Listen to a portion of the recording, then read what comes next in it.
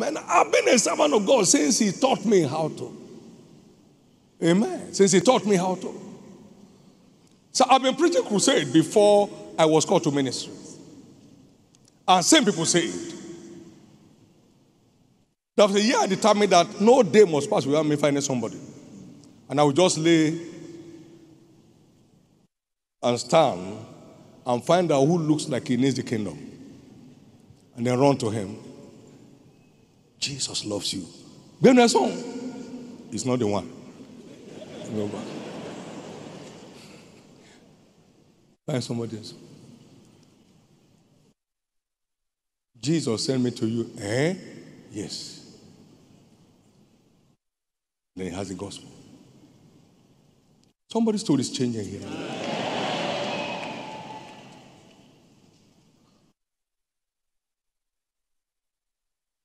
So serving God is not a calling, it's a choice.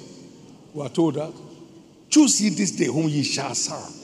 It's not that somebody has called and is called now is a servant of God. No. Not every called person is a servant of God. No. Many are co-leaders with God. Somebody asked me, what about security when you go out? Security. I give to you power to tread upon serpents and scorpions, not all the powers of the enemy. When shall by enemies hurt you? Security. If you be full of that which is good, who will hurt you? With security, who knows you are there? People are dying.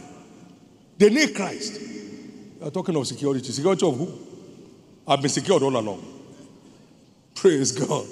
Secured all along. We got to a place where the mosque decided to pull down their microphone for us to preach the gospel. On their own. They say, Papa is here. Please lower yourself. He's here. Let's put it off.